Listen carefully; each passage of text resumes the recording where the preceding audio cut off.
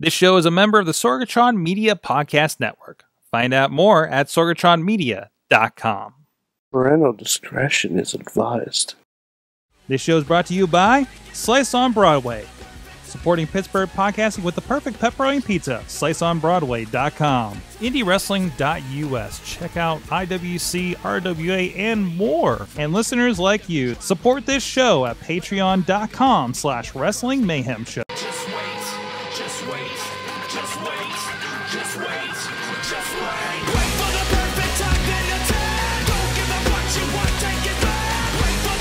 Hey guys, it is the Wrestling Mayhem Show 617 Tuesdays. We've been celebrating professional wrestling here.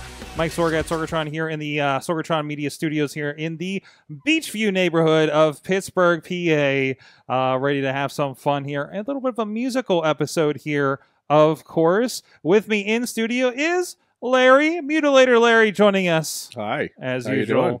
Full of tacos and mirth and Tacos donuts in the shape of Yoda's head, apparently. Oh, it was great. It was like I found a Jesus burrito or something.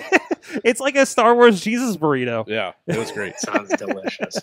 And with us, we got a hell of a crew, because I think this is the first time we've had an entire musical act with us on the Mayhem Show.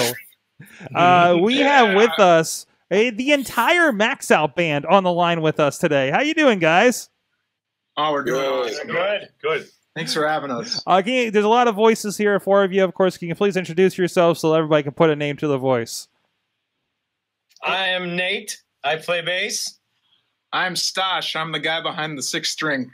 I am Tommy D, and I play drums. Elliot, vocals. There you go. And if you're familiar... Lead hair. Hair. There's a lot more of you since last time I got to see you guys. Of course, around the Virgil, the kayfabe video with Virgil, which was an interesting experience that I know we talked about over on Indy Mayhem Show a while ago. And of course, you guys are going to be part of the Millvale Music Festival here in a week. But we'll get to that in a moment. But in the meantime, everybody, please check out everything at WrestlingMayhemShow.com. Thanks to another music act that's local here, Basic Sickness at BasicSickness.com for the intro music. Please drop us a line at the email address. Good times. Good times at Wrestling Mayhem Show. I'm sorry, good times at SorgatronMedia.com or that phone number 412-206-WMS0. Tweet us at Mayhem Show. Facebook us, Wrestling Mayhem Show. And of course, subscribe to us on iTunes, Stitcher, Spreaker, iHeartRadio, Google Play Music, podcasts, as well as the video versions on YouTube and Facebook. And you can join us here live every Tuesday at 9 p.m. Eastern Time on the Facebook page. And also, please go check out the Twitch page for Indy Wrestling US has a lot of fun stuff. And this show is actually starting to be rebroadcast over on the Sorgatron Media Twitch stream. And thanks to our other streaming partner, the 405 Media out there on the West Coast, that's taking us, rebroadcasting us every night, 7 days a week at 9 p.m. Pacific Time. Midnight Eastern Time. You can fall asleep to the sweet sounds of mayhem. And thanks to our Patreon supporters, patreon.com/Wrestling Mayhem Show. Thank you so much. You're literally helping us keep the lights on here in the studio. At the fan of the show dollar level, our friend Bo Diggity. Woo! As well as Ed Burke, Bobby F. J. Town, Tina Keys, and the Matthew and Jennifer Carlins Foundation for Podcast Betterment. And a shout out to Matt Carlins and RIP his appendix. He's going to come back 110% and really spread some mayhem here when that gets taken care of. I heard he already hijacked an ambulance and he's on his way. He hijacked an ambulance. I hear he's on his way to the studio right now, ladies and gentlemen. And, of course, our friends at the Pocky Club, $5 level, Occupy Pro Wrestling, Christopher Bishop, Bradley Ruthers, Heel Bradley on the Twitter, and Doc Remedy, the old schooler. Those guys are going to get some Mayhem Show Gold, where we booked Raw to the tune of Infinity War. It's spoiler alert for Infinity War if you listen to that episode. So look for that here in the Patreon stream here in the next 24 hours. Also, thanks to our $10 Pizza Club level, you guys got a state of the show this week. Billy Johnson and J.D. Jones. Again, you guys can contribute as well at patreon.com/Wrestling Mayhem Show. We got all kinds of special stuff for you guys and some more hopefully on the way very, very soon. So we got MaxXouT with us. And MaxXouT... I'm just going to refer you all as the band name. Hello, MaxXouT. You're the singular 4-person entity. That works. That's fine. Like I said, we most people know you. We talk about several times on the show because I usually have I usually have memories of directing Virgil to drum that one time, for instance. And let's say you guys definitely have more of a band since I last spoke with you guys. First, tell everybody like what do people expect from MaxXouT? Well, the best looking band in Pittsburgh, man. That's what they're looking for. The most handsome, best looking guys in town, all getting on stage, showing a lot of skin, showing the arm muscles. I mean, Elliot's in ketosis right now. That's how serious he is about this. I haven't eaten a carb in 12 days. No carb, 0, not a single one. I'm sorry for your loss. So, yeah, that's what we're talking about right here. We're talking about some handsome guys right now. And he does that for the MaxXouT fans. He doesn't eat carbs for you. It's not for him. Yeah, it's not about me. It's about the fans. That's why I do it. The sacrifices I make for this art, nobody understands. Nope. Nobody except the MaxXouT fan base. And because of that, this is a sacrifice that Elliot Pollock makes for you guys out there, so you appreciate it. He only eats steaks and he only drinks whiskey straight. Yeah. He does it for you. You can say you guys are a lifestyle act. Lifestyle. Oh, we're showing a little bit here. Of course, like I said, I first got to know you guys around the kayfabe video with Virgil involved as well. Are you guys still getting a lot of feedback from that project? Every once in a blue moon. The funny thing about that is actually we're sitting in the basement where old Virgil was pretending to play drums not that many moons ago. But in terms of getting feedback for that, the funny thing that happened was Virgil kept on calling me at work when I was trying to do my job, and he would just talk at me for 20 minutes. So it wasn't like a back and forth conversation. I'd be sitting there in I work in a law firm, to be undisclosed law firm, and I get a phone call, and then usually I'm on speakerphone because it keeps my hands free so I can do other things. And then I hear this guy start shouting about Tito Santana and Hulk Hogan and the Ultimate Warrior in the office. So I can't believe you gave him your enjoyed phone. that. That was a nice. Needless to say, you were a popular guy in the office that day. It was like right when I started a new job, and they're like, "Who the hell is this guy?" Every time he gets a phone call, it's some guy screaming about professional wrestling from the '80s.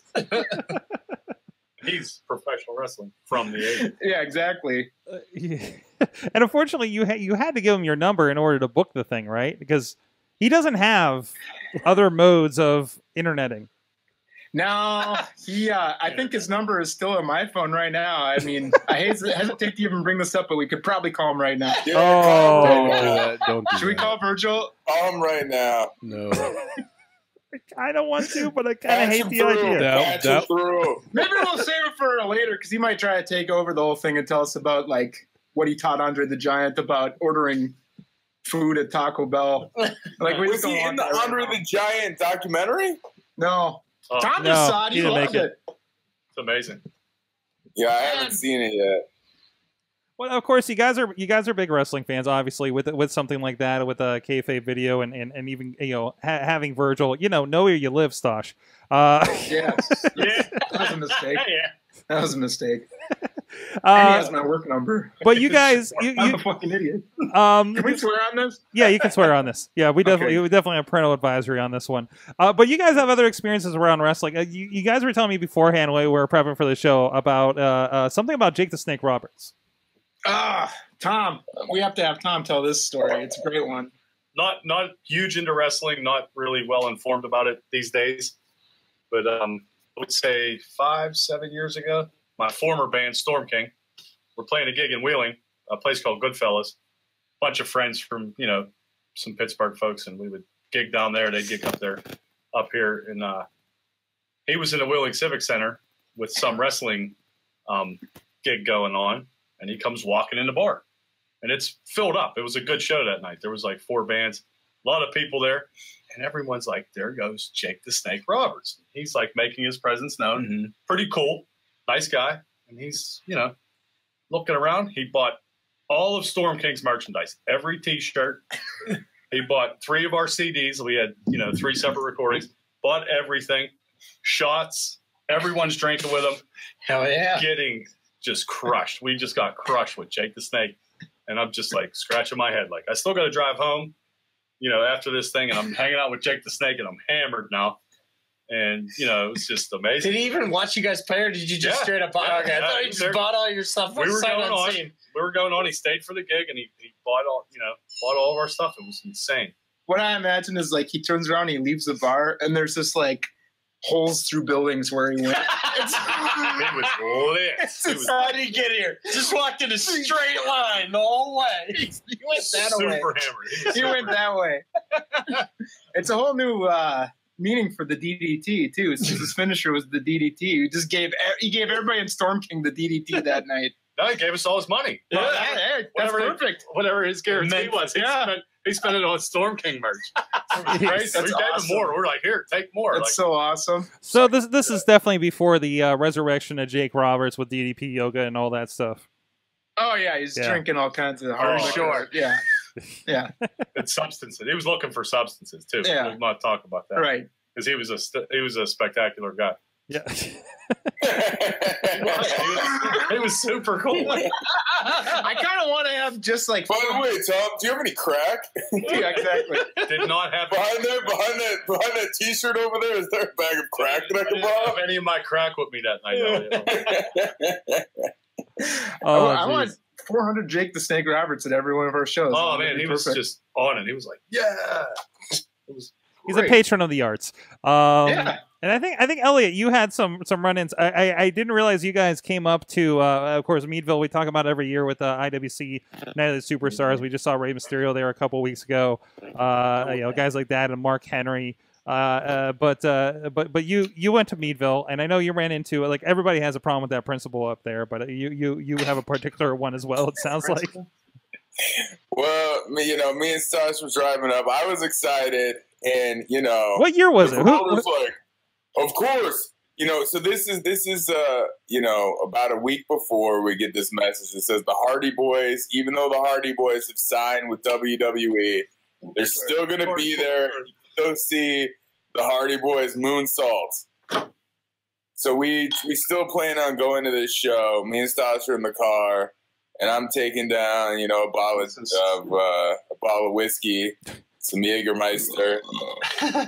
I'm probably like a bottle in when we get in there, and then that scummy ass promoter is like, "Oh yeah, trust me, the Hardy Boys are gonna be here. They're gonna be here." And I knew that there was something up because I don't trust anybody, especially not wrestling promoters, and that in like a dump like that. So he's like, "It was a high school. They're gonna be here." And then what we come to find out is somebody says, "But they're not going to be wrestling. They just went in there and cut a promo." So I'm losing my damn mind. I'm throwing things. I'm yelling. Kids are telling me to sit down and shut up. I'm yelling at kids. I'm yelling at their parents. Yeah, he yelled at a kid. I saw it. He made a kid with a bowl cut cry. Like he didn't want to cry. It's a high school fundraiser. There's drunken out. You guys were men there. I drove, so I kept my nose clean, and then there's Elliot's a bottle of Jägermeister into the bag, and this is even before he was on the ketosis diet.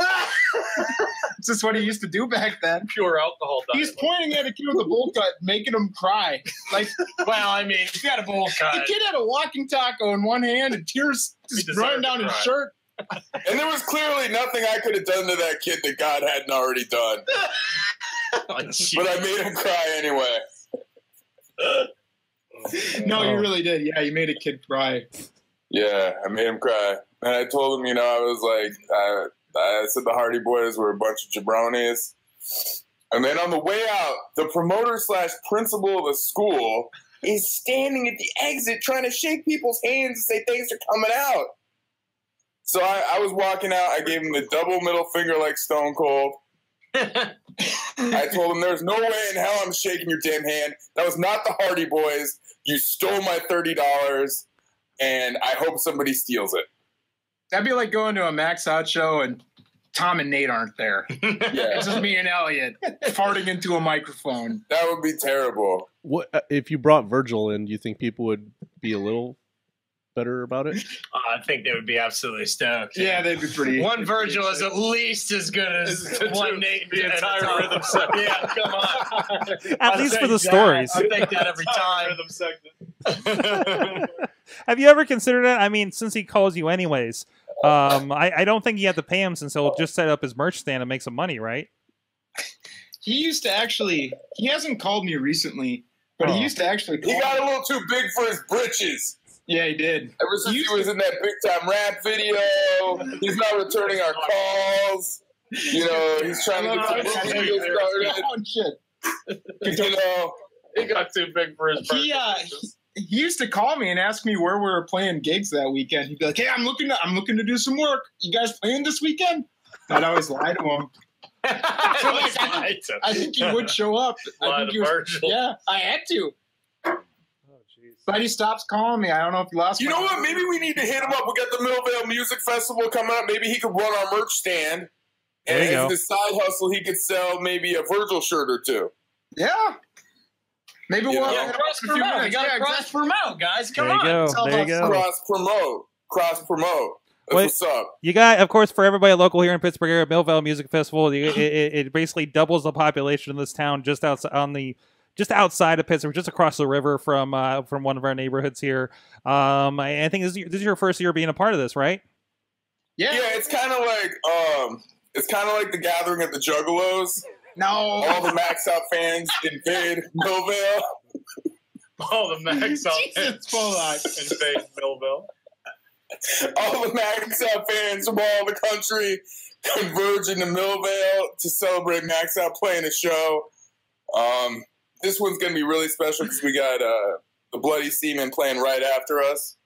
So it's going to be one hell of a show, and I think everybody needs to come out. All the MaxXouT fans, they're all good people. You know, every time we get together and play, there's no fights or anything. It's all good. Just a bunch of love, just a bunch of MaxXouT fans. That's awesome. Getting together and playing a show. Yeah, we're playing at the Strange Roots Experimental Ales stage on Saturday from 6:30 to 7:10. It's going to be our first time playing there, second to the end. So come on out, buy Nate a beer. So I can get drunk before I play my other gig later that night. And for those, because I know we have a lot of people on the West Coast, even in the chat room right now, like Alex Cars, and I saw Tina in there too.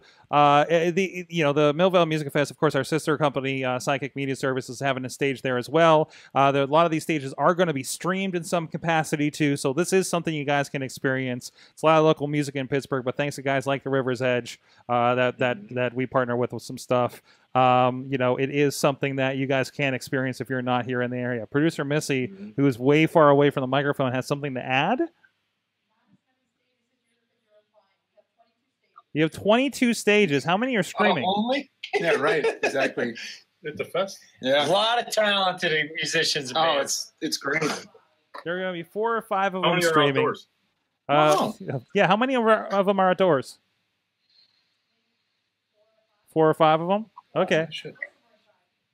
So there's a lot of stuff going on with that. So you guys can experience a little bit of it here remotely that are, all across the Mayhem Nation. So, and of course, you guys, I believe I've been listening to you guys on Google Music. Yeah, absolutely. Anywhere music can be heard, you can find MaxXouT. We got a Bandcamp.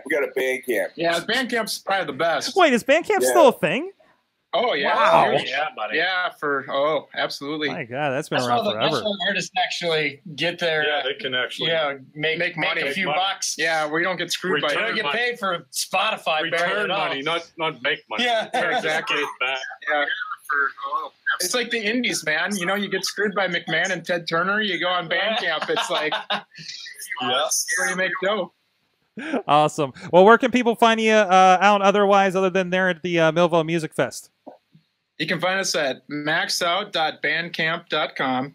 You can find us on Facebook. It's MaxXouT with 2 X's, MaxXouT, just for those who are spelling inclined and typing inclined. And then we're also, we're pretty much anywhere digitally that you can find anything. You'll find iTunes, us. Spotify. Yeah, all that good stuff.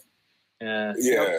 And if you're in Meadville, Pennsylvania, you'll find us or find Elliot pointing at a kid with a bowl cut and making him cry. And giving the principal the finger. And this is true. I was with him. This is last year. And I littered. I want to go on record that if you go there and you see an empty bottle of Jaeger on the ground, I littered that. That was me. Well, if it's still there after a year, they got bigger problems than you littering. There's a little plaque next to it said Elliot Polak did this. Yeah. I never forget. I never forget a slight, and I never forgive. And that day, they promised me the Hardy Boys, and they didn't deliver. And MaxXouT will never play that town again. Never. Yeah, screw them. Meadville's lost. Sorg, are you going to come to the Millvale Music Fest? Unfortunately, I'm going to be in Michigan on a job, but Missy will be there representing for Sidekick Media. Our friend Katie Dutters will be there, who's been interviewing some people for Welterweight Wrestling. She's going to be hosting a stage at the event as well, I believe at the library of all places. So go check it out. It's going to be a lot of fun. That's rock and roll there. Thank you so much. MaxXouT, thank you guys for joining us. Thanks for having us, man. Thanks for having us. And of course, let me give a shout out to another local favorite here, Slice on Broadway, right up the street, celebrating Pittsburgh podcasting with a perfect pepperoni pizza. They've been supporting the show for a good long time here. And of course, the OG, the original, here in this neighborhood in Beachview, as well as in Carnegie, PA, as well as the East End, East Liberty on the other side of town, and PNC Park, home of the Pittsburgh Pirates. That I don't know, I haven't looked lately, but I go with the sports ball, but I hear they're doing pretty okay. And even they're doing a Grubhub experiment with Slice on Broadway, so you can get even more delivery going on, you guys. So thank you so much for those guys supporting the Pizza Podcast Initiative. I just made that up. And always good talking wrestling with the guys in there at Slice on Broadway. PJ_Slice on the Twitter. And let them know that the Mayhem sent you. Hashtag kick the door. No. I'm trying to get through one ad without it. And of course, I just have Larry to worry about here, and he completely gets it out. More locations, more doors, says Dave Podner. Doors for everyone. Jeez. Anyways, so there was a lot of wrestling last week. There's a lot of wrestling this week. Because not only one, I'm starting to watch Ring of Honor because they were just in Pittsburgh and I'm watching those episodes on Fight.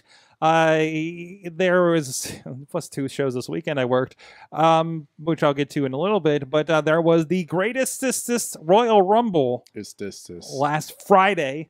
We had a crew in here. Everybody took like a half day from work and came in the studio and watched. Because I wasn't going to do anything because I'm like, oh, it's Friday. Who's going to come down? Apparently, everybody that usually comes to pay-per-views came to the Greatest Royal Rumble watch party here in the studio. Well, Friday is their Saturday over there. In Saudi Arabia? Yeah, their weekend is that makes their sense. work weekend is Friday, Saturday. That makes sense. And it's the evening. So that was a Saturday night show for them. Yeah. Interesting. Friday afternoon for us here. Wait, that doesn't math out, right? Sure it Is is. it? Yeah. You sure it's not Friday night for them? No, Friday. Well, so their work week is Sunday to Thursday. Oh, so it's their quotes Saturday. Yeah. I got you. They still call it Friday. Again, Larry is our expert. I kept asking him questions during the show because he's the person I know of that has ever been closest to where the show was held. in Dubai, you were. Yeah. Which is actually nowhere near where they were. No. Other than it was in the Middle East. It was like on the opposite side of Texas. Yes. But in Saudi Arabia. Or on the Saudi Peninsula. Yes. That still makes you an expert. Sure, that makes you more knowledgeable in that area and culture than anybody I know. Fair enough. It was a 9 a.m. start time out there on the West Coast, said Tina. That's rough. So that is rough. Well, you That's real rough. You guys get a way better start time for like New Japan than we do, at least, I think. Right? Yeah. Because it starts at like 2 or 3 in the morning for us here. Yeah. So that's like midnight for them. So it's just a late show. Like that feels better than when the sun is rising during the main event. Yeah. When people are riding by on the train as we're watching Jericho and Omega. See, I don't know if watching a show until 5 a.m. is much better than watching a show until 8 a.m. I think if you less shitty about it. At that point, I wouldn't even want to go to bed and get those 3 hours of sleep because you're just gonna wake up feeling like crap. Especially when it's on like a Thursday night, right? Yeah, Thursday to Friday, you know. But anyway, so Grace Royal Rumble, you know, like I was just talking with our friends down Slice, and it was like, yeah, it was a house show, right? It was. I mean, we did get a title. We did get a title crown, right, with Hardy's and Bray. Yeah, Hardy and Bray. You know, we got some interesting non-finishes for the higher end titles. I mean, it was a good, fun show, and to be honest, I don't think anybody would have been disappointed because they're happy wrestling was happening. No, I don't think definitely not anybody. Sorg, do you know what made me the happiest? What made you the happiest? We saw Hornswoggle. We did see Hornswoggle. Oh yeah, we did. Friend of the show, PB Smooth's tag team partner in AIW. Hornswoggle was there in the Royal Rumble. There was a lot of surprises. You know, we were saying like that, you know, it felt like we thought that there would be a lot of people doing double duty because we're like, how do they get into 50 people? Mm-hmm. And to the point you started noticing who was missing from that thing, right? Yeah. I thought for sure Dean Ambrose was going to return or something. Yeah, because supposedly he was seen at an airport out there, maybe. Yeah, but something, you know, some surprise. And then it got to the number 50 spot, and I'm like, oh, this got to be him for sure. And when you have 50 people there, you completely forget about the people who are already announced, so that when it came out as Jericho, I'm like, oh, that's right. I forgot he was even in the show. Oh, of course. Yeah, it was... Erie's own Dan Matha. What? I don't know. Is that the Percocets talking? It might be the Percocets talking. Oh, that was random guy that came out. Yeah, that was Erie's own Dan Matha. What? Yeah, there's a guy that got signed from Erie in NXT, and he was, I believe, in the Royal Rumble. Was he the big dude with the mohawk? Maybe. Okay, so he's not some random sumo guy that Dave Podner's referencing. No. Okay. That was something else. Truth. Oh, interpreting Percocet Carlins is going to be a lot of fun tonight. Tina made an interesting comment in here. She made a donation to a women's organization to match monthly subscription just due to beliefs. Yeah, I mean, well, she's saying that, you know, how it just felt like a propaganda show, kind of. I mean, there was that little bit of like, hey, you know, we're not so bad. We're very progressive here in Jeddah and everything, right? So, I mean, that is a thing that's happening.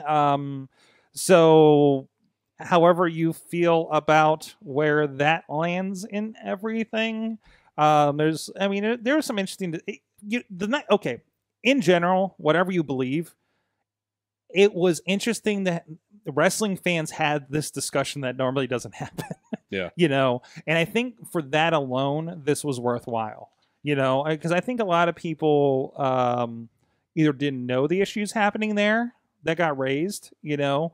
You know, I didn't know Fabulous Moolah was a really horrible being until we almost had a battle royal named after her. Yeah, for instance. Yeah. And even that there was that little bit of commercials like, hey, we completely let women drive now. At least this one. Or or whatever it was, or you know, that there were a lot of children and you know, women in the audience, you know, and that was represented. So they're at least trying to make it look like that they're being more progressive there. And of course it's a region that's on a different well, the fun thing, social time frame, I guess we could say. You're talking about this ad, and Dave Podner is mentioning, and then the apology the next day for them showing women in an ad. Oh, they apologized for that.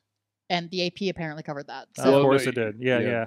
That's a huge thing. And this is we talk about in technology all the time. Like, this is a sticky situation where a company, and WWE is a company, wants to move into these other markets, but they're going to have to carry the baggage of working in those other markets. Yeah. Right. Whether it be, you know, social interpretation or social representation, you know, like this, you know, having to modify a show for things like this, you know. The Saudi government. The Saudi government apologized. Okay. Well, they have a problem with like showing women in like photos or like advertising and stuff. Mm-hmm. Just in general, like. Well, yeah. The other fun, heavy hitting topic was, and it was something I think you and I, Sorg, had talked about, that Sami Zayn wasn't on the show. Yeah, he was. They left him at home because of the Syria situation, just to keep him out of the area for that. And I don't even know the entire weight of how that's affected, right? Not entirely keeping up with that, but there's always things going on in the Middle East. But of course, we talked about, kind of off air around it too. Like, you're going to do a performance center out there, which makes sense because it's a centrally located, and like Jeddah is kind of like the Orlando of the Middle East, is as far as I can interpret it's like how this is. Entertainment city. Yeah. But it was referred to sports things multiple like times as the resort city. Yeah. Which makes you feel like it's one of those like on Fifth Element, how there was the resort planet kind of situation. Yeah. Wait, there were death threats against Davari? Of course there were. When you come out in Saudi Arabia that's true. saying that Iran is better, you are going to get death threats. Yeah, that makes sense. That makes Easy sense. heat. Also, Easy heat. Also, they take it seriously out there. Yeah. So that I actually enjoyed, because that was kind of like the whole like US Russia thing, like comparatively for them. So I thought that was kind of neat that they actually went there and did that. And I'm with you, Alex. Like, I completely wanted the camera of what the women were up to. He says, "I'd love to see if Sammy and the women had been on Twitch with the live reactions to the Greatest Royal Rumble as the roll in for it." Just mystery science theatering it. What's that? Just like doing like a mystery science theater, where it's like just like their silhouette just watching the Greatest Royal Rumble and them doing commentary on it. Mm-hmm. So apparently when they advertised the joint pay-per-view, it was supposed to be shown to the crowd, not shown to the crowd and just to us at the live. So apparently they ran the ads, with just everybody in their wrestling gear and everything, including all the women in their normal wrestling gear. Oh. And that's what the problem was. Oh. Yeah. Oh, yeah. Yeah. They show a little bit of skin. Yeah. Not a lot, but like. I mean, enough to be a problem, right? More than what they show. Yeah. There. Yeah, absolutely. Sure. Absolutely. So again, this is a social thing. This is the kinds of things they're going to have to deal with, because now there's a 10-year deal. WWE is going to have a presence there of some maybe we get a Royal Rumble every year. Maybe we get something else every year. We'll see what this kind of develops into. Like, this is kind of funnily, 60, 70,000 people, a first step for this. It was interesting to watch because, again, it was a different crowd. Because I always wonder how it's going to react. Japan reacts differently, right? Yeah. The crowd was very into it, cheering for the good guys and everything.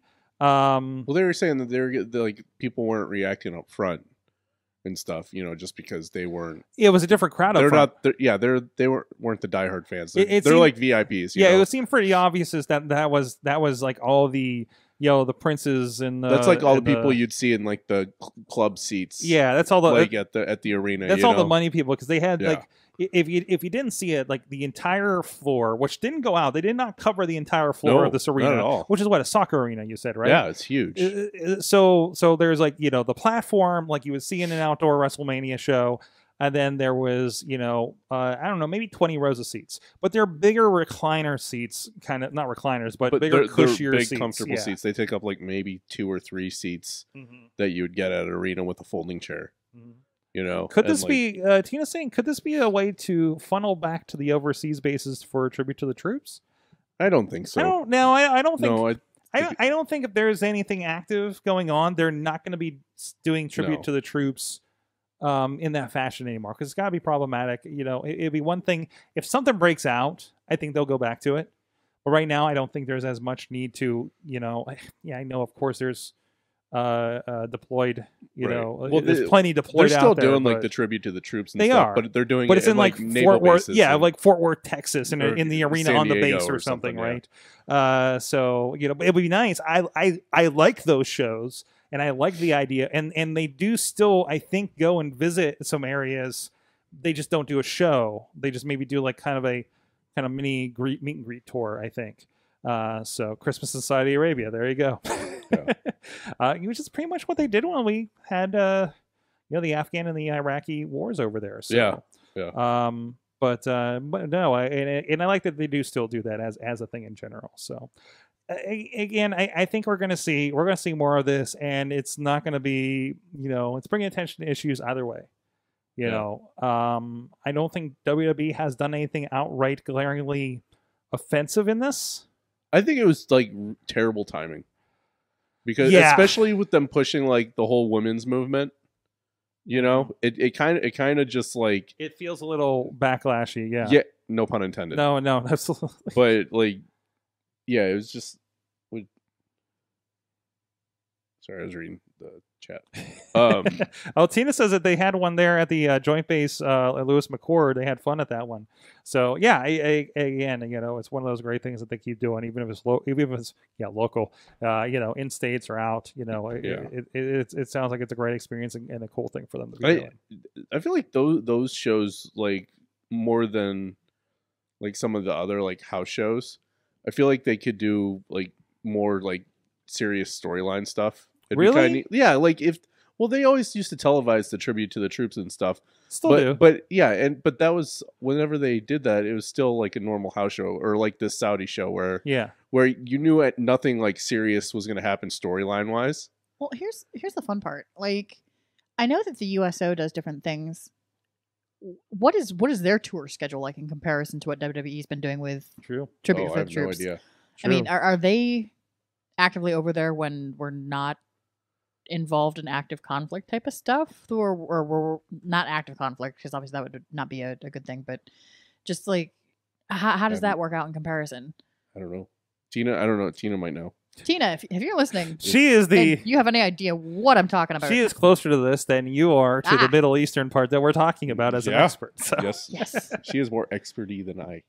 Mad Mike is asking for hot tags, sir. That is good. Tina's saying that we did get great moments like Brock and Randy playing soccer during their time in Saudi Arabia. So we are going to bring Mad Mike here in, hot tag him in and get his thoughts on this. We talked about this a little bit, of course, last night on the Raw wrap-up, and I feel like we're just Raw wrapping up a little bit here. But we did get a lot of cool moments. We did get things like the soccer moment with Brock and Randy, right? Yeah. We did get the weird dinner video with Undertaker just hanging out with everybody, right? Weirder than that, you had Roman Reigns sitting next to Triple H having a nice, pleasant conversation. Yeah, exactly. And Braun Strowman was sitting right next to him, just stuffing his face with mashed potatoes or something. Yeah, you know, I mean, it just this nice little dinner going on here. Khali. Nobody's talking the Great Khali for some reason. Yeah, Rusev's hanging out over there on the end. There's some violins playing, some music, you know. And there you go. Happy Rusev Day, everyone. Happy Rusev Day, by the way, because he was there. Brock Lesnar hanging out. Vince is hanging out, and I don't think you can hear much of the conversation really. All right, enough to make any sense of it, but there it is. Oh, yeah, Braun's finishing up. We're gonna review wrestler videos. So I saw the picture of the other side of like Brock, Taker, and Vince, and I thought it was an image from a new Table for Three. Yeah, someone posted about that. Like, that's a Table for Three I'd be interested in watching. Yeah, exactly, right? What they like the guy with the camera, what they weren't showing is the like the sports guy who was like handing Braun the belt, like the main prince in charge of like sports and entertainment. Oh, so the kid whose birthday it was? Yeah, that guy. Yeah. As we said, pretty much. We really are we're really sure that it's somebody. It was the prince's kid or something that booked this thing. Oh no, that guy totally booked all of it. Oh no! If the prince's kid booked it, we would have had every title change hands and something happen. We had something happen. They just were botches. No, we had something happen. It was Titus O'Neil. It was Titus. It was Titus O'Neil. It was Jinder Mahal botching that Whisper in the Wind. All right, hold on. I have an explanation for Jinder. It was the IC title smacking Balor in the head and busting his eye open. No, hold on. I have an explanation for Jinder. I have an explanation. You see, as you guys know, Jeff Hardy is not allowed to travel. See, what? Okay. Wait, let him finish. All right. That match that Jinder Mahal had should be stricken from the record as a non-US title match because I don't believe that was Jeff Hardy. Who do you think it was? I believe that was Willow. No, Willow was dressed as a leprechaun in the Greatest Royal Rumble match. No, that was Willow. No. Larry, you didn't watch Impact. We're talking about different Willows. Oh, we're talking about different Willows. Oh, you're talking about the movie. guys. What were you talking about? Oh, yeah, we're talking about Jeff Hardy's alter ego was Oh. Willow, and it's Jeff Hardy's alter ego in TNA who can make magic happen, and Guys. that's how. That's Are you how, sure we're not Jen- talking about the movie? Pretty sure. Okay. yes, pretty Missy. All right, we're sitting here talking about this Crown Prince as if he's a kid. Tina points out that he's like 32. Tina, don't Hold, bog us Now- down with facts, please. hold on. I'm 35. If I could have had a Greatest Royal Rumble for my birthday, I would have done it too. That's true. That's true. If you had But oil money, I and got you one better, Prince. I went to WrestleMania where I saw 2 Battle Royals, motherfucker. Well, you know what, Boom. Mad Mike? Did you Yes. get a Sheamus cake? no. What? Did you get a Sheamus cake? They got a Sheamus cake? They got a I baked- Sheamus cake? I baked Sorg. Were there Sheamus too many cake. limes? By the way, he can't hear you because the microphone's over here for him. Oh, Just a heads Yeah. up, yeah. because Missy's on the other end of the room. Missy, on that Sheamus cake, were there too many limes? Were there Too many It limes? would have been amazing if it was lime flavored. In retrospect, Okay, I guess I'm gonna have to make you another. that's for the one. next one, next birthday, Okay. or next anniversary. Anyway, so no, what? Matt Carlins, don't bog down any of this conversation with actual facts, please. Yes. Thank you, Hashtag Percocet Matt. Fake news. Fake Fake news. And Tina also said there's quite a lot of tours that roll through the USO during the holidays, especially. So, and I think they have to team up with USO. I think So- for that, don't they? So you know, Yeah, I so think you know they what do. we're getting in November, right? What? We're getting the world's greatest Survivor Series with 15-man tags. Oh, geez. So As nobody can see the ringside. As in 15 man tags or 15 man as in like 15. Where's your comment, Yes. sir? It depends on where they're at socially at that Do point. you know who's going to win those 15-man tags in November? Yes. Not Sami Zayn. Mustache Mountain. Mustache Mountain. Mustache Mountain. Okay. Is that facial hair allowed? I don't know. Is that custom? Isn't November mustache month? Oh, November. I get it. I get it. November. I get it. Oh. Actually, that would be No. pretty funny if That's we right. had a team with facial hair and a team with no facial hair. So wait, so like Is that like shirts versus skins but for your face? Yes. Sorry, Sorg. You cannot participate on I'm the, out. the Like half shirts. of this crowd is out here. All right. Anyways, there is the greatest Royal Rumble, but there is also the greatest Backlash. Well, wait a minute. What? Did we touch upon the Titus thing already? We talked about it a lot last night. We did momentarily. Okay. Okay. The Titus thing is pretty amazing for what has come out of it. The shirt they came up with is fucking stupid. though. What Titus World Slide? No, that's not the shirt. what's the shirt? This one I saw. No, that's not an official shirt. Okay. Was it Titus sliding and like hitting all the Mario Kart bananas? It shows like whether you trip, slide, or rumble, do it worldwide. All right, that's Like, a little that- wordy. That's Yeah, just that's- fucking that's too stupid. much. Yeah, it's a little wordy for me. It's like they wanted to give him merch, but not wanting to sell any of it. Yeah. Well, see, but they've been known to be clever about stuff like that. Oh yeah. Like when Cesaro busted his teeth, they came out with Thwith Cyborg.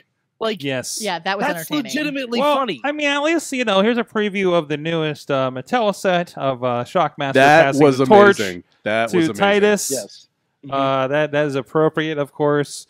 And I'm thinking, the more I look at it, and I've loved it, I really think it is a little bit of a work that he did that. It's a little too perfect. It's not a work. It's I'm telling definitely not a work. It's still real to me, damn it. It's still definitely real to me. It's fake as shit to me, I guess, actually. Sorg, are you going to create an entire documentary based on? Yes. It's going to be the Titus World Slide Theory, and it's coming soon to IndyWrestling.us. Anyways, All right, anyways, Backlash is a thing that's coming up this weekend, which kind of surprised you a little bit. That's wait a weekend? minute. Wait a That's minute. this weekend? Wait a minute. What? Yeah, that is this weekend.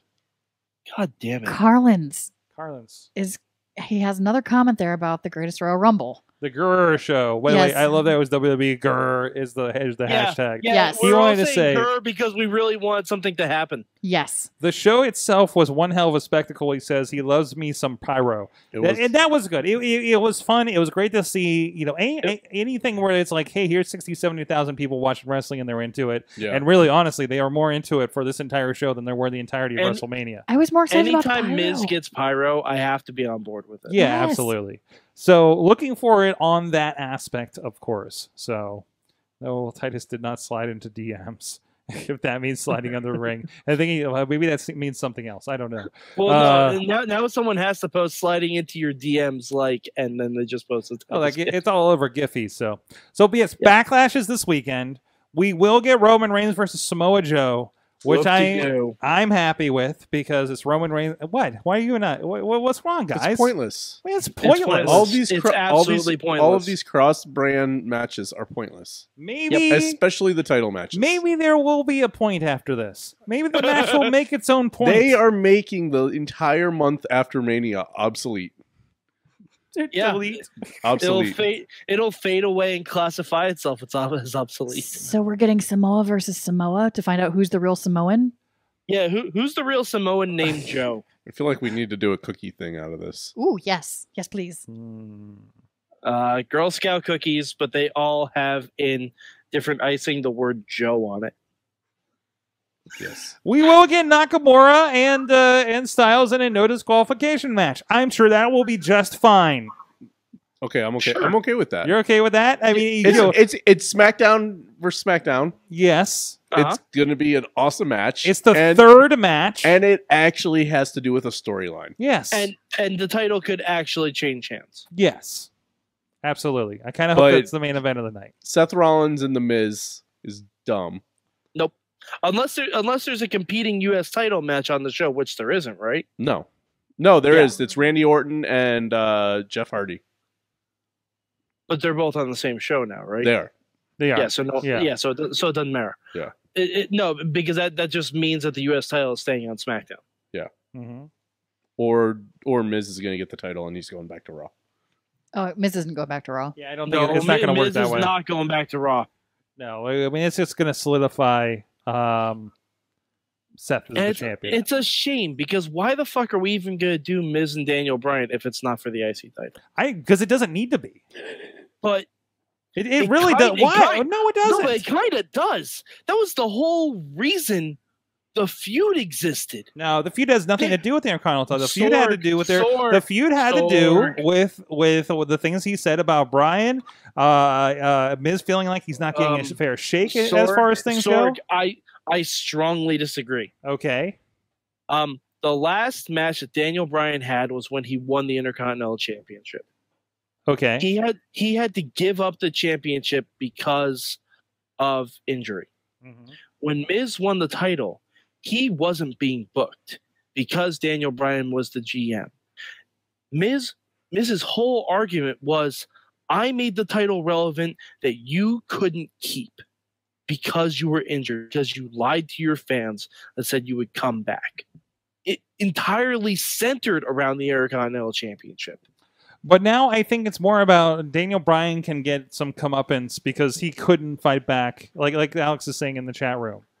And Carlins is mentioning that was not Bryan's last match. I think it was. I think it. No, I'm pretty sure it was. I don't know. He's on Percocet, so I don't think we can go by him as a source right now. He's not going. So that's hashtag fake news. There might have been a tag match, the Raw after, but it was that was the title that he had to forfeit. All right, chat room. Maybe you can fact check us for this one. So either way, I think it's fine without a title. But anyways, we got Backlash, and it's a joint pay-per-view, which means it's just every title gets defended, and I'm sure we're going to forget about one tag team or another eventually. Does just Ronda like Rousey have a match? No. Okay. Who doesn't? Ronda? Oh no, Ronda is not wrestling? No. That's so weird. No. Ronda's not going to wrestle until SummerSlam, guys. I'm hoping Money in the Bank gets counted for that, right? Sorg, 10-bot bet? We haven't even. I Oh, haven't even kept track of whose bots is what. Who won the last one? I don't even know who this belongs to anymore. I don't even know. I think I won. No, you know what? I think the last one was about Kane. Because I think both. Actually, I think this is Billy's. I think this is Billy's bot that was owed to you. This is yours, but yeah. I didn't ask why he had Thai money. Anyways. Because he got it from you for something. Get it from me? Did I give him? Did I give him the bot? When he won it at Mania the year before. Yeah, when we were at Work Hard for Mania before we got the space here. Oh, he won it because right. you used that for your bet. Yeah, that's right. I did. That's what I put in for, right? Yep. Yeah, Mm-hmm. that's right. We do get Carmella and Charlotte. That should be fun. Yeah, that'll be a good time. We have. I'm glad that this is happening because it's the most I care about. Bobby Lashley teaming with Braun against the Yup fellas. Hard pass. Hard pass. Hard pass on this match. There's a lot of good in this match. No, hard there's pass. not. Nope. Nope. Okay. Braun should be doing something better with his time. Are you saying this is a downgrade in tag partner? Yes. Yes, I am. We want because Nicholas. Guess what? We want the last Nicholas. guy he teamed with, he won the tag team championships. Just saying. And we were talking about last night, of course, Nia and Alexa Bliss. We highly disagree with each other on how good the Alexa build has been with the Moments of Bliss. Yeah, can I tell you how much I love the Moments of Bliss? Missy has been loving them. I agree. With the material that Alexa's been given, she's done great with it. I just don't agree with the material. No, and that's just it. Like, I look at it thinking, how are they airing this without having some like massive feedback from the crowd? Mm-hmm. Like, I can imagine some people being pissy because essentially it's satirical. Like, it's very much just in your face, Mm-hmm. like, oh, she's the bully. I'm not the bully. She's the bully. Yeah. And I'm surprised that they haven't gotten backlash from that. Well, and also, I think in context... No, I'm serious. I'm surprised. It depends on the circles you're looking. I think in context, because she was such the upfront bully going into this, and now they're trying to, like... It's like, oh no, actually, I think that context helps it too. Yeah, but still. And of course, we mentioned Jeff Hardy and Randy Orton. Yay! Yawn. That's going to be yawn. Yep. That wasn't a good match in 2006. Are we already bored with cross promotional pay-per-views again? I'm just bored of Randy Orton. We'll see. Jeff Hardy as a singles wrestler has never worked. Has never worked. I want to say it worked. I think it worked. Maybe when he was 10 years younger. Oh, yeah. Oh, then now, yeah. I'm just saying. That's when he was the singles wrestler and champion and doing great things with CM Punk. Okay, Alex, yes. And I said that there was probably a tag match of some sort, and there was. But basically, Brian had to give it up right after that. He was still wrestling injured. Alex is saying that April 16th episode of SmackDown was his last in-ring match. He teamed with the United States champion John Cena to defeat the tag champs Cesaro and Tyson Kidd. So Tyson Kidd, what's he up to these days? He's an agent now because he got too injured and can't wrestle anymore, which is a damn Samoa shame. Joe muscle busted him out of the business basically. Yeah, but that wasn't his. He had no, it wasn't his fault, obviously. Yeah, but, I want Joe. That just happened to be the last bump that he took. Yeah, that's true too. With Carlin's is saying Jeff Hardy was over and moving tons of merch before he left WWE last time. Oh yeah, that doesn't mean his push worked. I think that's supposed to be what that means. Is you sell a lot of shit ton of merch. Means. Wait, isn't that the point of wrestling to sell shit? I'm Other sorry. than your does injuries? Roman Reigns sell a lot of merch? Yes. Does his push work? No. His push doesn't work. It's happening where it's making money. I think that's it working. Brandon says Jeff is pushing past 40. And Brandon's bringing up a good point that they announced before Mania that all pay-per-views will now be co-branded. Yep. Yeah, absolutely. And that's fine if they're co-branded, and like have like a relevant like storylines. But now you've cut down all that time for them to build those stories. But like everything that we have for this pay-per-view is there's no storyline. For all the matches, except for Charlotte and Carmella. That's not really? a cross promotion match. You think that's the strongest thing? You don't think Samoa Joe coming out every week I don't know. video and running there was Roman absolutely Reigns? no reason for him to come out and start joining the Lesnar fan club and going after Roman Reigns when he doesn't even have a title. And Samoa Joe is an idiot Like, for not helping Roman win the belt. We talked about it yesterday that when everybody was challenging Roman at the beginning of the show, it's like they're just fighting for second place. No, they're fighting for third place. Because guess what? The first place guy isn't even on the fucking show. All right. Well, Backlash is this I weekend. know. If you're in the area, we are having a watch party here, of course, for it, and we're gonna have a lot of fun with that. You know, lots of snacks and stuff. And I think in general, if you can watch these shows with a group of people, it helps your enjoyment level. Yeah, I think so. If you're not deep into it. So hey, if you want to get the word out there, like we're getting our friends in here, MaxXouT, let people know about them, the Virgil video that Virgil still calls, and I'm so afraid of Virgil finding out where this studio is and that we do wrestling things, because I feel like a table is going to show up out front of our studio randomly. Sorg, you've already established that the highest piece of technology that Virgil has is a fax machine. Yeah, but I mean, do you fax things? Maybe he's going to be on the tee and see our Shawn Michaels stand up and be like, "Oh, there's some marks." That's why Shawn is hanging out over here off to the side. Would be the best promotion that you could get for this place, to have Virgil outside of this place selling merch to like passersby as we're doing the podcast. Are you kidding me? That would be hilarious. One day this is probably going to end up happening. There will probably be a day where Virgil's in front of my studio. I will book it. People and call the band people. Have them. Yeah, don't call Virgil yourself. That's scary. No. So in this frame of mind, you're essentially using MaxXouT as Sorg's Virgil condom. Yeah. Keep yourself clean. You don't want that glitter from his Why are vest you getting looking on at me you. like that? Virgil Condom would be a great name for a punk band. Oh God, no! No. Can we stop talking about Virgil? Yes, let's talk about how you can get to know our audience. Hashtag meat sauce.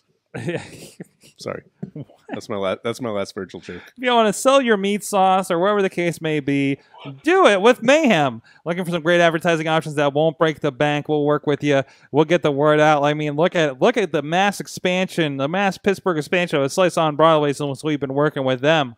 Hashtag Mayhem Bump. That's right. Hashtag Mayhem Bump. If you want a Mayhem Bump, hit us up. Talk to Missy at info@sorgatronmedia.com, and we'll have a chat with you and see what we can do to get you in the show, a part of the Mayhem family, and let the people know about what's going on with you.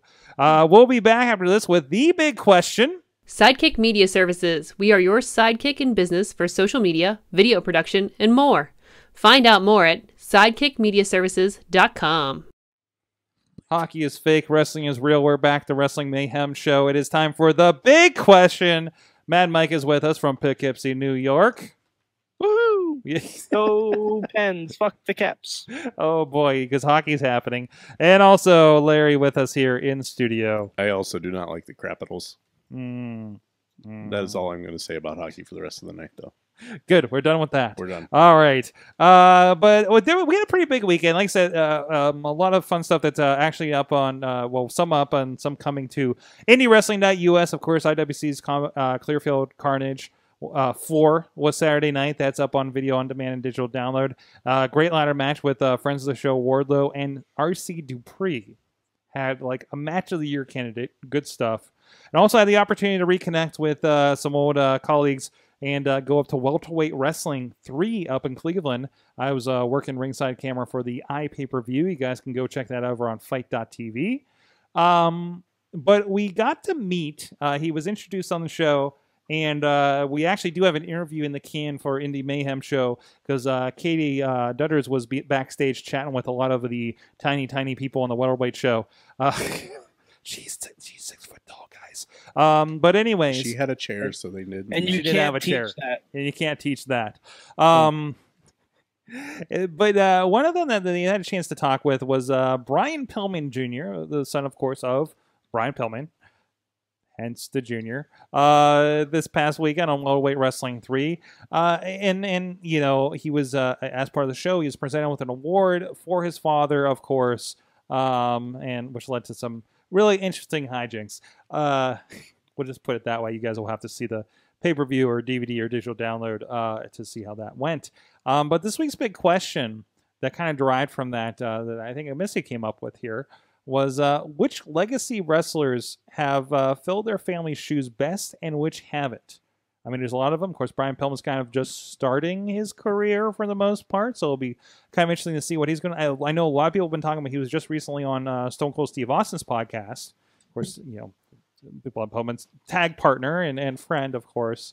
So that's one I definitely need to get around to listening to. Cool dude, meeting him. That's actually the second time I've had a chance to meet him. Didn't Austin apologize for breaking his toys? Oh, yeah? I thought I read that somewhere. I'll have to check that out. Where Austin apologized for like wrecking his kiddie pool. That's pretty awesome. Oh, that's great. So yeah, again, there's a lot of second, third generation wrestlers. Like, who really kind of sticks out in your mind as ones that have really superseded and maybe haven't? Well, I think The Rock is a given. The Rock. I think people forget that he's a second and third generation wrestler. Yeah. Yeah. As far as disappointments for me, I think, I don't know. Do you really want me to go through the list? Or do you want Not me to all of pick them. one? You can pick one. Tamina. Yeah. The Snuka siblings have not done well in wrestling. I don't know. I mean, she hasn't murdered anyone, so... Well, you're setting the bar kind of low. It's still a bar. I don't set the bar. You just hit people in the head. No, with but it. I mean, Tamina's not terrible. It's No. She's not anything. She's not on TV. She's not. Yeah. They tried that thing with Lana and it flopped before it started. Mm-hmm. She was fine when she was on Team Bad. It's just She was an enforcer. She wasn't doing anything. They got Nia Jax, who's a slightly better Tamina, and who's also a second generation wrestler. Mm-hmm. Is she? Yeah, she's cousins with The Rock. Oh, Yeah, that's true. Yeah, she's part of that family too. Okay. Because I think that's who kind of inspired her. And it's interesting because like Nia is a thing there. Charlotte, of course, I think Charlotte will. Yeah. I want to. I don't want to say this. Like, I don't want to say will supersede her father. But I think so. I mean, to a point, kind of. Well, here's my thoughts on that, and this is as a woman speaking. Mm-hmm. I feel that Charlotte is having a very tough fight trying to get out from under her father's shadow. She's doing okay with it, but I think she's somebody who embraces her lineage and it works for her. Versus, but is that detrimental to her? Because is she going to be able to? Charlotte as her own. Is Charlotte going to be able to have her own identity aside from her father, or is it going to be one of those? You're only here because of your name. I think that her name really doesn't have any bearing on her character whatsoever at this point, just because of the quality of matches she's putting out. Mm-hmm. Mm-hmm. She's putting out like incredible matches on big shows consistently. And that's the thing. Like, I think that quality of work that she's done, again, she's making while accented by the lineage. Yeah, like she still is paving her own path in the work. I hate when wrestlers recycle their parents' gimmick. Like Curtis Axel, it did not work. No. It did not work. He is less than perfect. He is, and I think Axel is fine. I think he should get a little bit more credit than he does get. He's entertaining. Yeah, he is, absolutely. But he's not perfect. But he's not a Mr. Perfect, and he's not Larry the Axe Hennig. And he needs to not try to be either one of them. Yeah. I think that's why he was originally called Michael McGillicuddy. Oh, what? Absolutely it was. What did you say? Like, yeah, he was. That was the name they gave him. Say that again? Michael McGillicuddy. McGillicuddy? That's not a joke. That was his name when he first started. That's not a joke. Teamed with a Husky Harris. That's worse. I was just about to say that's worse than Husky Harris. Now he's teamed with another Rotunda boy. But going back to Charlotte, I think Charlotte's legacy hampers her profession, like her character development, because the second she goes back to being a heel, she just turns into Ric Flair again. That's true. And that would normally not be a problem, except she's not a good face. She's not a good face. Like, There are some people who just aren't good faces, and Charlotte is not a good face. Hey guys. In my opinion. Guys. Yeah. I have some breaking news. Oh no. No, wait for that. Wait for that. No, I have some. Okay, go I have ahead. some breaking Speaking of news. second generation. I'm sorry. This is Did Hornswoggle come back? This is very big news. Glenn Jacobs is leading Brad Anders by 17 votes. Who? 100% precincts are in. Wow. Who's Glenn Who Jacobs? that guy beat? Who's Glenn Jacobs? Kane. What? That's this guy That's news right to me. here. This guy right here. That's gotta be Kane. That's the face of your new mayor, Knoxville County. Technically, he's not a mayor. What? He's like a county executive. It's still a mayor. It's the equivalent of their mayor. They call it a mayor. Oh. Like it's just the way that they're formatted in that state. Well, that's weird. It's a mayor of the county. So sorry. Of an entire county. That guy right there. He's bringing the fire and the brimstone to Knoxville County. It's amazing. Yeah, no, that was huge news. We had to share it. So. Absolutely. Now you know why he wasn't in Saudi Arabia. Because he was campaigning. He was getting that last campaign in, man. And how much did he wrestle while campaigning too? That's impressive. And Too much. Too much, says Mike. But anyways, back to it. Matt Clarence saying you cannot deny Randy Orton. As much as you're bored with him today, the career he's had over his father. Oh yeah, is I mean, highly that's more fair. significant. I mean, easily. Yeah, sure. So, I got no problem with that. Yeah, absolutely. I just don't think there's any place for him on SmackDown. No. I mean, really, okay. on either show. That's a whole other discussion, I think. That's my only problem with him. Yeah, there are just certain people who've run their courses, but the Rhodes family. I was gonna say you gotta mention the Rhodes. The Tina's mentioning the Rhodes, says they've done pretty decent as well. I think Cody's surpassing everyone right now. Yeah, Cody's doing next level stuff. Made their own marks, right? Yeah. Goldust, obviously. I mean, yeah, it's this character thing, but it's done well, right? And it's lasted. Yeah, it's lasted. It's lasted over 30 years. He's doing, and he looks better than ever. Like I watched some of those like '90s Goldust matches. It was like, wow, I can't believe that's him because he just looks in comparison, practically not in shape. You know, and Cody is just. I was watching the latest episode of Ring of Honor today, which they just started putting out the ones that were filmed here in Pittsburgh. Of course, I was busy at Meadville, not getting drunk. But well, I'll fill you in later, Mike. You know, it's between him and Brandy Rhodes, like doing what they're doing. Yeah, it's he is coming back to WWE and he's going to main event a WrestleMania. Oh yeah, at this rate, has to. Oh yeah, absolutely. If not, he's going to main event Wrestle Kingdom. Definitely, almost definitely at this point, and it just he's able to do that, and it shows how much he has, and then that's really awesome. Tina's pointing out the Hearts and the Wyndhams have done fairly decent. Sorry. How about Rey Mysterio? Has Nicholas escaped his father? Eclipsed his father. The referee. I would say he has. There you go. I mean, he has been a champion, so. But Rey Mysterio. Like we often forget that he's like a second generation wrestler. Yeah, but his uncle was the first Rey Mysterio. Eddie and Chavo. Mm-hmm. I think they both surpassed where like Gory and Chavo Sr. were. Easily. And also the Guerreros were wrestling royalty in Mexico. Yeah. Right. So I mean, if you're going to say just success in America is a higher bar than success in Mexico, then there you go. No, I think that definitely makes sense there. The clones have been disappointing. The colognes.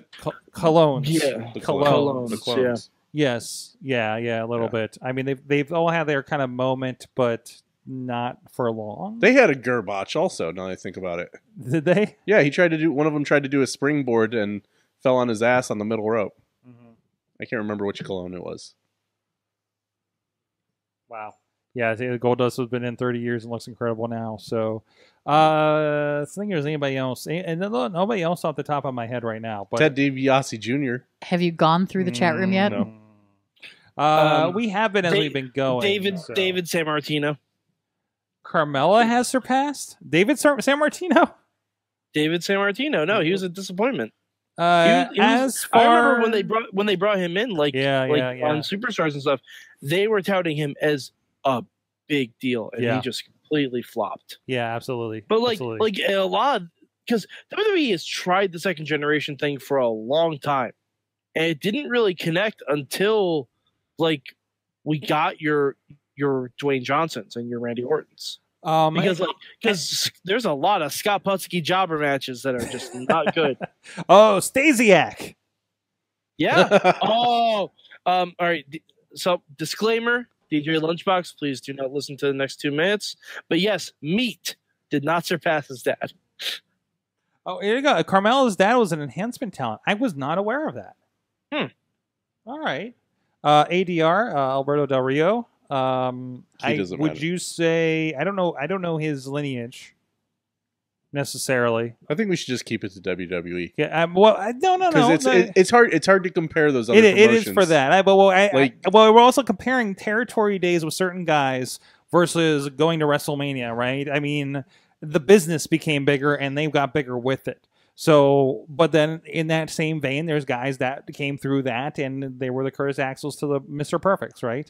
So, I mean, and man, I hate sliding on Curtis Axel because I like Curtis Axel. I mean, it's just because he didn't get. I mean, if you look at it achievement wise, he's done way better than his father. Yeah, he has. Like, the highest Mr. Perfect ever got was an IC title reign. Yeah. I'm pretty sure Axel's been tag team champion and he's been US champion. I think,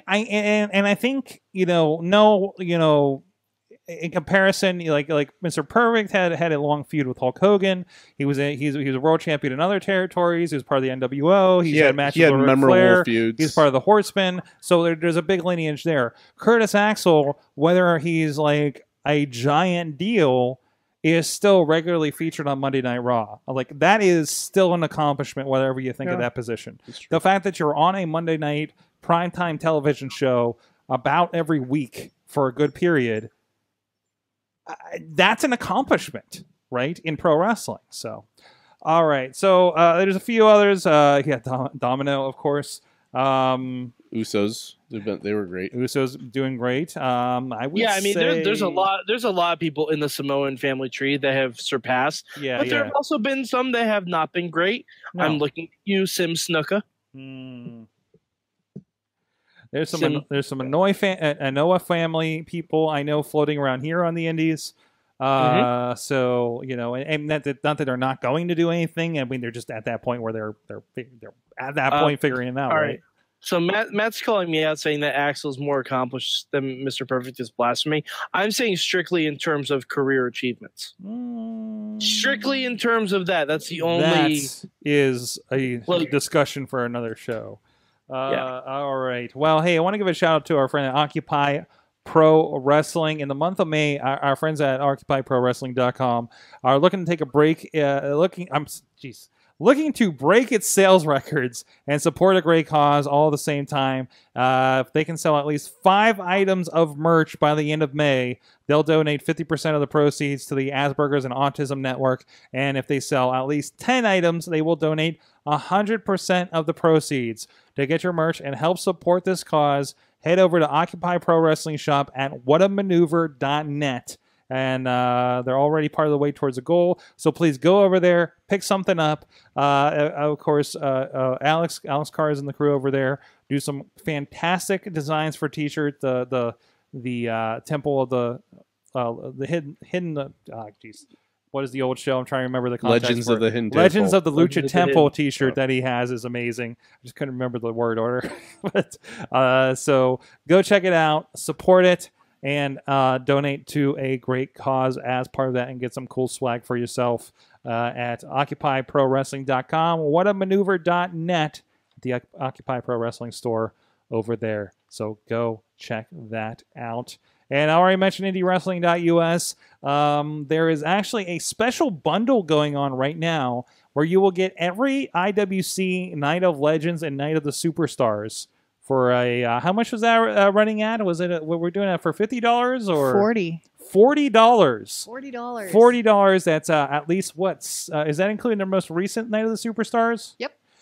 So 7 Night of the New Superstars and at least 5 of the other ones. And that includes a lot of those first-generation guys that we just talked about, including David Sammartino, funny enough. So go check that out. But of course, Pipers and the Bret Harts and everything part of that as well. They've had a lot of big names over the years with the International Wrestling Cartel. And in Memorial Day, we remember those heroes, including Hacksaw Jim Duggan. Tough guy. So go check that out. And yeah, Virgil's on there a couple times too. Mad Mike and everybody else out there, I want to know what you learned from pro wrestling this week. Who wants to go first? What did you learn? I learned that apparently WWE hides a home plate underneath the ring because Titus was safe. Yes. That was good. It's either the best or the worst athletic move ever. And that is something I think we'll debate for years to come. I kind of wanted it to be a slip and slide. He just comes out the other side. Somebody did the slip and slide thing. My God. As a meme. Sorg. We need to do another mashup. Can we find the commercial for Crocodile Mile? Of course we can. Take the audio where it says, you run, you slide, you hit the ramp, and take a dive, and put that over the Titus O'Neil thing. Yes, we can do that. Yes. Find me the source on YouTube, and I'll put it together for you, Mike. I'm going to do it right the F now. Oh, that reminds me, I got to do that other thing for you, too. So, we swear the WrestleMania video blog is coming out this week. I had to get some pictures from Mike and get those in there so we can be completely complete. And those will be up soon. Hey, and also check out their chat with our friends at the Mania Tailgate Party. That is already on our YouTube and our Facebooks. What about you, Larry? What did you learn from wrestling this week? I learned that Ride Along is considerably better with Braun Strowman on it. That's what I learned. It's like a second time on there, isn't it? I should get on the mic. Hi, this is like a second time on. Sorry, I was stretching. There's a lot of those people. It was the second time on there. Yeah, I think so. But it was incredible. Yeah, easily the best part of my Monday night yesterday. And I'm including Raw in that. Absolutely. I'm going to get through the chat room and I'll get to mine here. Max. Missy learned things. Didn't see you all the way back there. Yeah, Missy. what are you doing back there? You learned that Dutters is very tall. Yes. When compared to welterweight wrestlers. Welterweights, the weight limit is 185 pounds, and some of those guys weighed in as low as 135 because I filmed the weigh-ins, and that was a nice get-to-know people moment for me. It was really great because you'll notice if you've been going through the footage for those interviews. Have not yet, but I will. We had her sitting in a chair. Like there were 2 chairs sitting there, and we had her sitting while talking to these guys. You specifically talked to the tiniest person there. Yes, we did. Ryan Kidd, wasn't it? Nate Wings. Nate Wings was small? No, I think it was Ryan Kidd. No, Ryan Kidd was not the smallest. Nate Wings was. Interesting. But the funniest part was that I cannot remember which one it was. Sorry, that noise is him sending me the Crocodile Mile commercial right now. And the Titus falling. And the Titus falling. So I got them both for you, Sorg. Yes. One of the guys was chit-chatting with her, and I mean they're just talking, and then they were talking about their height, and he was actually one of the taller guys in the ring. And she was like, oh, well, how tall are you? And he told her, and she was like, oh, I'm 6'1". And no, you're not. They stood up, and she was a full head taller than he was. Like he came to her shoulders, and he was just like, whoa. It was amazing. Missy, I have a question. Yes. If you get to go back to another one of these, can we attach a GoPro to the top of Dutter's head and see if she can see any wrestlers? Actually, she would not have. She would not have. No, nobody was as tall as she was. Oh man. Except for Sorg. Oh. Yeah, You know, I felt bad doing ringside camera for the welterweight show. I'm like very conscious, and same thing when some of the like Zoe Sky, the former Angel Dust, was at Saturday Night Show, and I'm like, all right, like something popped in my head that's like, okay, she's a very very tiny woman, and like It's Alexa Bliss size, right? Yeah. And I was like, I need to make her look imposing. So like, I'm very specific with my camera shots with these guys now. It's like if PB Smooth was the cameraman, he'd be shooting it through the middle rope. Yep. Yeah, exactly. Remember, PB Smooth at 7 feet tall wanted to be a referee initially. Oh, yeah. And he got shut down pretty quick. I believe this is Ryan Kidd. That's Ryan Kidd, yes. Bobby Yes. Bobby learned that you don't sleep on RC Dupree. Holy crap, You you do do not not. sleep Also, on RC I Dupree. learned, thanks to Bobby F. J. Town, who learned about athletic tape, that apparently it works over your clothes. So Okay. thank you, Bobby, for that as well. It's good seeing Bobby F. J. Town up there at the IWC show up at Clearfield. For all that drive, at least we get to see Bobby and everything too. So, and again, it was a fun show. It's always a fun show up there for those guys. Alex Miller out there on the West Coast, he learned that if you put 15 hockey players in a Royal Rumble match, it's amazing. Okay. And the NHL still won't suspend anyone. The greatest Royal Rumble got me through my English comp class, says Tina. That's the best. Matt Harlan's learned that if you're in pain pills, you can say whatever you want because no one will think you mean it. Emoticons, shrug, and XE eyes. And also, by FJ Time learned that Chris LaRusso wants to drop a piano on me. Yeah, that came up in that thing. Also, RIP and good riddance to the indie message board. The biggest pit of filth on the internet went down this week. I almost wish that they did a GoDaddy or GeoCities with it, where it got downloaded, burnt to a CD, simply so we could burn it. I don't have feelings about this, but Sorg, why didn't you get like Chad and Doc Remedy's opinion on the indie message board? I think it's on the internet. Tina also learned that that Alexa Bliss is the same height as Tina's 10-year-old son. Oh. Oh boy! And now you know what it would look like if Braun Strowman carried your son into a building. That was weird. That was Also, so weird. I learned he could be Braun's tag team partner, Tina. Also, I learned that probably the most scariest thing that a Wendy's employee can probably ever see in their life is Braun Strowman coming in and saying that he's missing a small fry. Oh dear. That's scarier than. Was that on the ride along? That was on the ride along. Yeah. Did you not watch it yet? I need to watch the ride along. You need to turn that on right now. Go away. Go away, Mike. The show's over. Go watch Infinity War first. Oh no, that ride along will be 10 times better than Infinity War. Yeah, I said it. Well, you won't be as sad at the end, I guess. No, I'll probably be sad because I know they won't end up together. Hashtag poop app. Hashtag poop app. Hashtag Infinity poop app. Oh dear God. Sorg. Guys, thank you so much for joining us on the Wrestling Mayhem show. It's been so much. What I missed? No, what? No. What? Bye, Matt.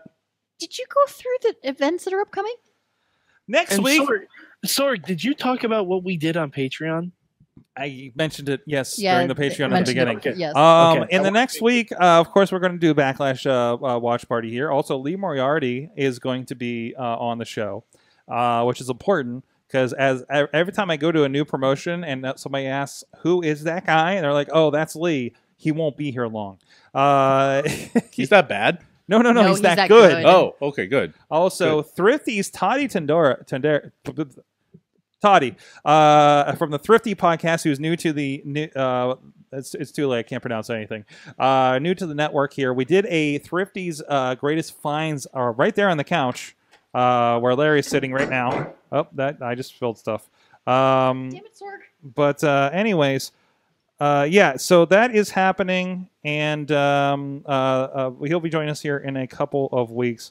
So looking forward to that. Mad Mike at Mad Mike 483 on the Twitter. I tweet things. They may be angry things about hockey occasionally, but I do talk about wrestling. Mm-hmm. And of course, Mutilator Larry. Yep. He started a Twitter. That's not Larry. I do. I have Twitter. I have not opened it yet, but it is on my phone. Fantastic. There is a bird on my phone. There's a bird And on your phone. we will be able to formally roll out with that, I think, in the next couple of weeks, right? Larry. Yep, I'm hoping. Thank you so much for joining us. We'll see you next time. Mayhem out. Just wait. Just wait. Just wait. Just wait.